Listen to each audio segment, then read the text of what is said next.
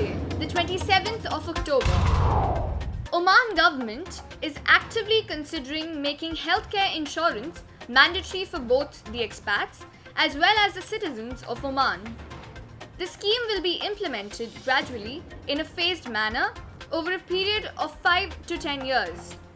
The program is aimed at reducing the healthcare burden on the government and ensuring that private hospitals get enough patients.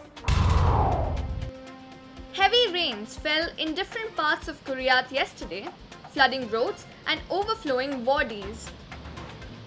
In addition to this, development of another tropical cyclone in the Arabian Sea in the middle of next week has been reported.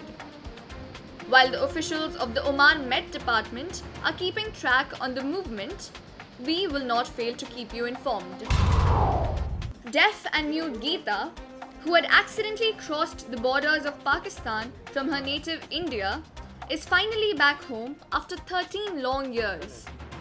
The young woman, who is in her early 20s now, arrived in Delhi airport yesterday morning after spending her time in Pakistan in the care of a charity.